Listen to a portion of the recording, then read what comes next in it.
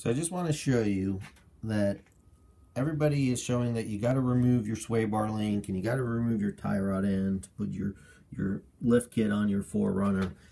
And I went through and I did do this, and I didn't get the lift I wanted out because I was using these Bilsteins, and these are the actual 4runner shocks. I don't know where the actual number is on it, but I'm using those with the OME 881s.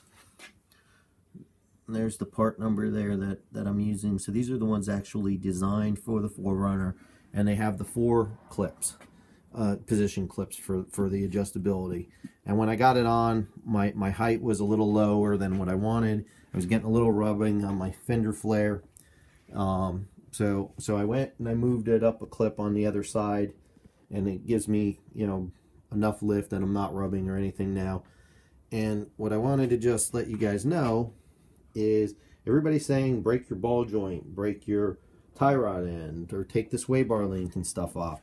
Well, here's all I did, and I got this from the another site, a YouTuber, Tim the Toolman, when he's doing them, and he puts his jack from the truck in here and pushes down on the control arm, and I was able to take it off, you know, adjust the bottom bolt slid right out, the upper ones loosened them, pulled it right out, and this thing slid right out without having to sit here and screw around with all these extra steps. So, you know, if you're doing a lift on these, all I can tell you, and you're using the factory, well, the shock designed for the 4runner, don't waste your time pulling off the tie rod ends and the sway bar links and popping ball joints and stuff. You don't need to do it. You just need to remove the lower bolt and the upper bolts on this. So after I get this spring swapped out, I didn't actually